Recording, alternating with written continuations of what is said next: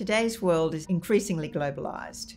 More and more innovations in technology, increased human migration from place to place, country to country. Never has it been more important for effective communication between peoples.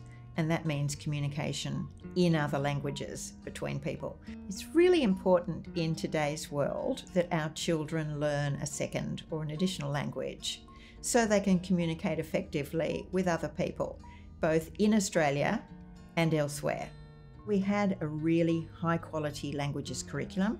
What we've done is refined what's there to help teachers in their planning and to focus more appropriately on some areas of the languages curriculum rather than others. Every language has its unique qualities that are recognised in the curriculum, but there's also a degree of commonality with the structure of the curriculum across all the languages. We have primary languages teachers on our reference groups, and we also worked with writing teams of practicing teachers, primary and secondary, to help us with the refinement.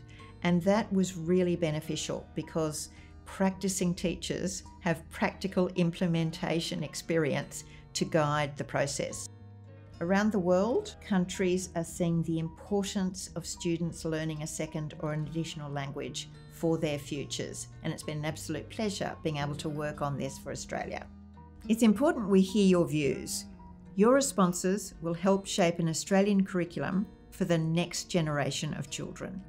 To give your feedback, simply complete the survey. Thank you.